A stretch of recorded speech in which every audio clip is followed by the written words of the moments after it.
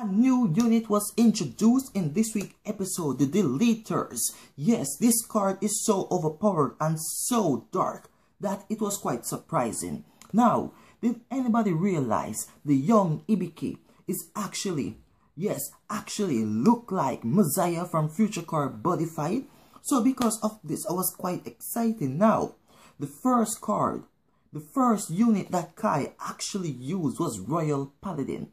This was quite surprising because I thought the first unit Kai actually used was actually the Overlord unit, but it was actually Royal Paladin, and because of this I was quite excited. Now, what happened in Kai Pass to change his personality from using Royal Paladin to the Overlord deck?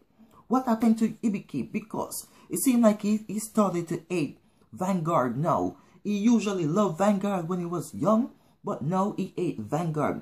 The new unit that he had was so dark that anyone that lose a card fight against Ibiki will actually have their connection to their unit, to their cards, severed.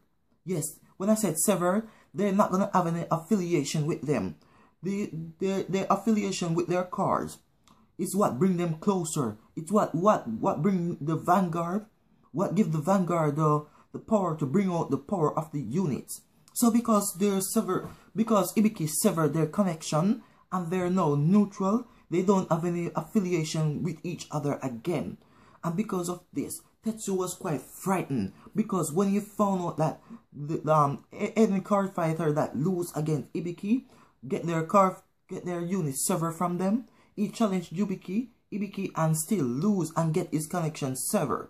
Now, it seems like Kai is IG Vanguard and IG is the rest of the player in card capital Vanguard, and Kai Vanguard was actually Ibiki.